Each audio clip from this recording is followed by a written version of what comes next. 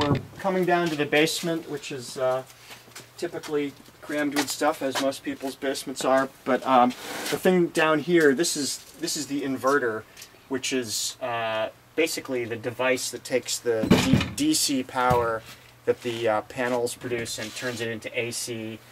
And there's also, I believe, this is the modem. It plugs into the modem and it sends a signal to a company that's basically monitoring the production of electricity.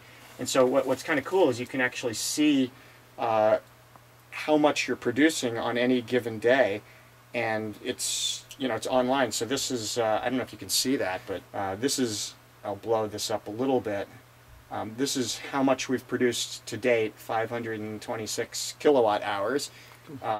This device here, the inverter, is basically reporting how much energy we're producing to a company that keeps track of it and allows you to look at it online. And I can even call it up on my phone and I can look at how much we're producing by the day or by the hour, how much in a week and month, and the entire lifetime of the system. So it's pretty cool. You can actually see what you're producing in the first week or two when you got it.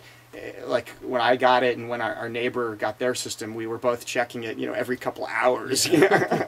At this point, it's not that exciting to see how many kilowatt hours you've produced, except that I know that we've already produced more than expected for the first 5 weeks. And so we should be on track to earn exactly the return, the financial return that they projected. So far, we're pretty happy with it. It seems to be doing exactly what's expected, and it hasn't been, it doesn't take up a lot of space, obviously, and you can barely even see it on the roof. So it's really a good thing.